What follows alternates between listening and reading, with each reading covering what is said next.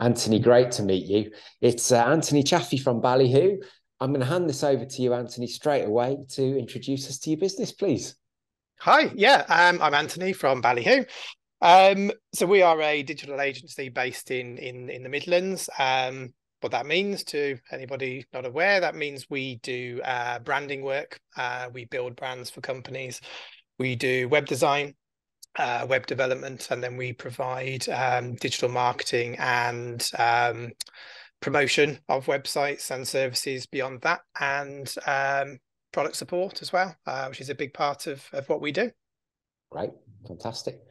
Around 14 years, you were telling me there. Absolutely. Yes. So we've just had our 14th birthday, which is quite exciting. It's a really big milestone for us. Yeah, I personally I've been in the industry for over 20 years, so pretty much as long as it has been an industry, from when the web became a sort of marketing tool for businesses, really. yeah, So I've been there pretty much from its inception as an industry.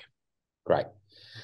So, the dark art of what you do, because lots of people look at it and go, yeah, okay. um, Tell us a little bit about what makes you stand out from the other people who are doing that. Yeah, absolutely. No, it's an odd industry, and there's very little barrier to entry. There's we always talk about the kids in their bedrooms making websites, and we're often asked if we're competing with these. Also, there are build your own website tools that are available now. Um, that's not the market that we're in. So we do even quite happily direct potential customers to these build your own website tools. If they're a very small business, if they're starting up, they don't necessarily know what they want. They just want a website presence for the sake of it. They just want to tick a box. Then we're happy to recommend tools that they can use and do that for us. So for us, we're looking to work with businesses that are really trying to promote and build their business and grow their business. And they want to use the web as a tool, as a marketing tool, which then becomes a lot more complicated. It's easy to build a website. To build a successful website is a lot more difficult. There's a lot more to learn. There's a lot more to figure out in terms of what you're trying to achieve, who your target audience is, how are you going to convert visits to a website to actual leads and conversions. It gets a lot more complicated. So yeah, it's an interesting industry. We very much positioned ourselves not to be competing with the likes of the kids in their bedrooms and the build your own website tools. Yeah, great. So, that's kind of what you're not competing with. What that makes you different from a bunch of people, the kids in their bedrooms, Yeah, etc. yeah. And what would make you different, would you say, from the guys who are doing a similar kind of offering? It tends to be our level of sort of after sales support. We've always been very keen to do that. I mean, I've got customers that I have been working with since that the 20 years ago when I started in the industry. So Mm, I'm very proud to be working with those people. We do like to support these businesses and be with them as they grow, yeah, and be part of that growth and actually direct that growth. But it's always been a logical thing for us to do, really support the customers so we can stick with them and grow. When a lot of our competitors don't seem to do that very well. We regularly pick up projects that have gone awry because of a failed relationship with a developer. Developers that have not promised, have not they've overpromised, under-delivered, or just done the build, made their money, and they move on. That's their business mm, strategy. mhm, Our strategy has always been to maintain those long-term relationships. And as technologies change, we're in a brilliant position then to communicate with customers. There's this new technique we can use. There's this new technology we can use. And we can hopefully help them grow and stay up to date rather than make a few quid and move on. It's been a strategy that's worked really well for us, and it's actually surprised us how few of our competitors seem to have the same strategy actually. But it's yeah, that would be a big one for us. It's a surprise to us more than anyone. Seems like a very logical thing to do, but yeah, our customer support has really paid dividends over the years. right. Okay, cool. That makes it pretty clear. Thank you. So, around 14 years, just had the birthday. Absolutely. Wait, a lot to reflect on, but also a lot of future ahead. So where's the business going? What's the plan? So yeah, we've been growing every year for those 14 years. We're still a small, very compact, efficient team. So really, it's all about efficiencies for us. We're not necessarily looking to exponentially grow the business, but we are constantly looking at ways to improve efficiencies. So that's often looking at new tools that we can use, things that we can adapt. Mm, Um, AI is a massive deal for us at the moment. We're seriously concentrating on that. So we have junior developers that are actually able to use tools that will really help them learn quickly, and develop things a lot more lot quicker than they traditionally would. Um, Things like copywriting, content generation, using AI to help speed things up there. yeah, There's a lot of challenges involved with doing that and doing it properly and doing it right.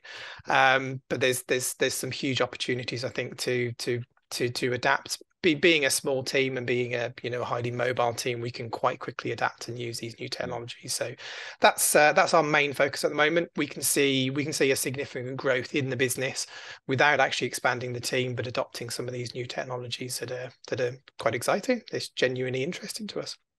cool. Yeah, absolutely. You move in a fairly fast-paced, changing world. Well, we all do, but yours might be a little bit faster, I guess. So what would you say the biggest learning has been for you as a business owner in the past 14 years? Yeah, absolutely. For me, I think it's come down to building this core team that we have here. So it's taken a long time for me to really understand myself and understand what I'm good at and what I'm not necessarily good at. I've always been okay at everything and not necessarily very good at any one thing. So what I've done is, as over the years, built a team of sort of niche specialists. So I have a very, very talented developer who understands the technologies. I Mm, have a very talented graphic designer who understands current trends in UI and UX. I have a very talented marketing manager who understands how to promote a business and the technologies and tools that can yeah, can be used there.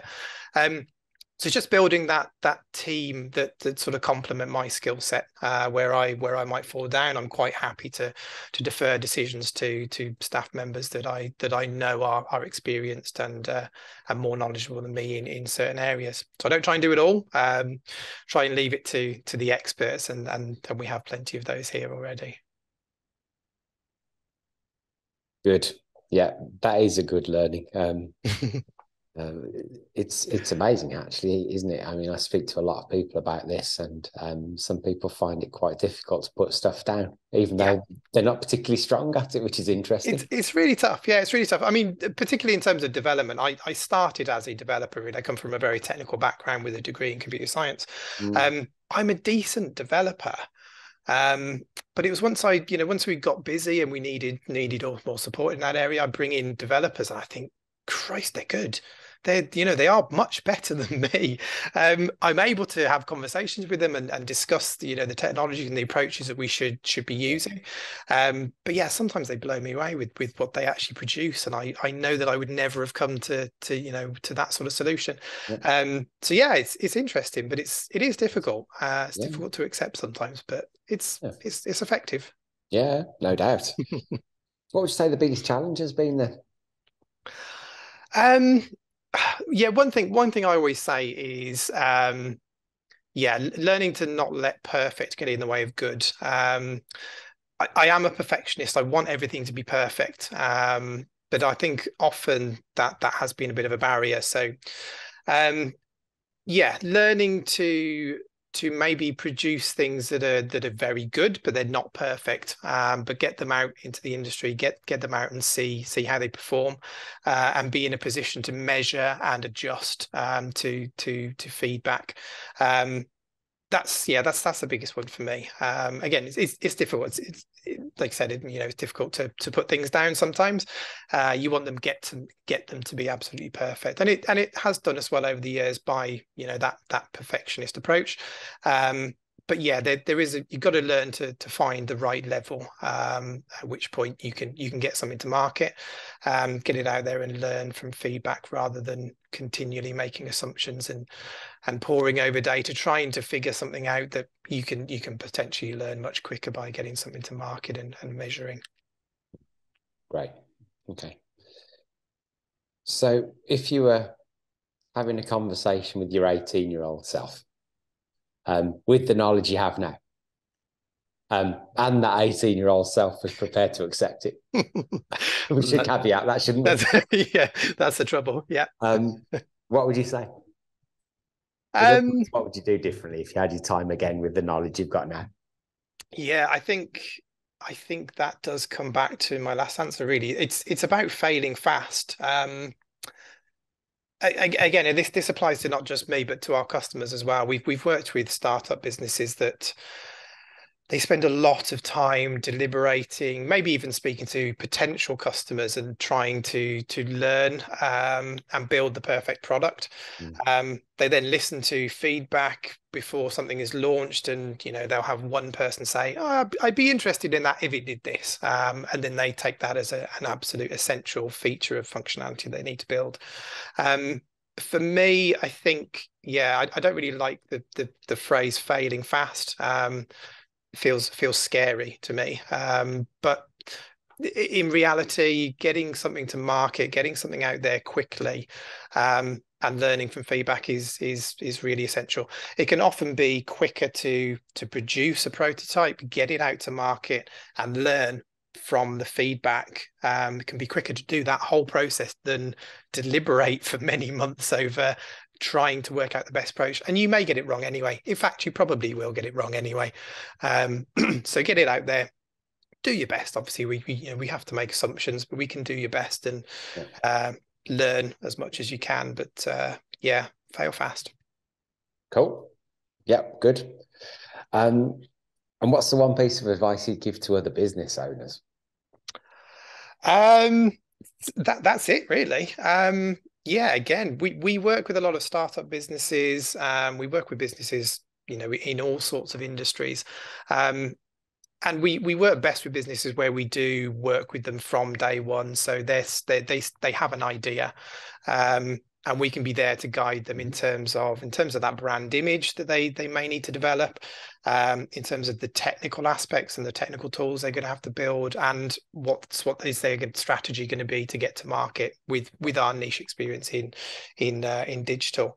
So that's it really. Get out there, fail fast. Do your best. If you've got an idea, we've seen businesses that have failed to be first to market because they've taken so long over deliberating and trying to find the perfect solution.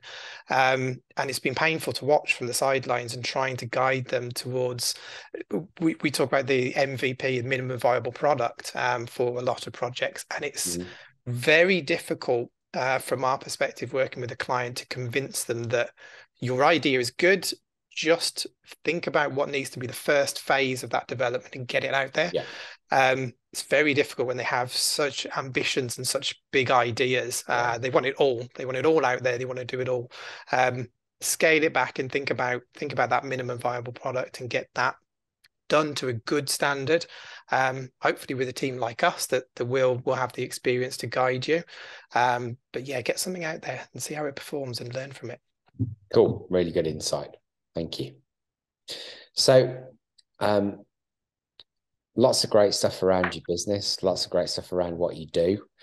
Obviously, your details are there. But in terms of next steps, if what you've said today has resonated with people and they want to get in touch, what would the next steps be, Anthony? So yeah, our approach is it's a very consultative approach, really. Everything we do is bespoke and it's tailored to how a customer operates, what they're doing, what industry they are in. So really, we're very open to having early dialogue. As I said, we work with business right from the outset. Yeah, free, no obligation conversations is how we do things. We're very honest and open, and that does play out in our customer support and ongoing relationships. So more than happy to talk to anybody, and we will happily direct them to tools and technologies that may not be for us, if that's the best thing that we see for anybody we speak to, really. But if we see an opportunity where we can really help, then we can continue the conversation. But I'm more than happy to talk to anybody, in any industry, any business size, and happy to advise and use my knowledge as much as you can. Rob, great, thank you. No problem. Great to meet you today.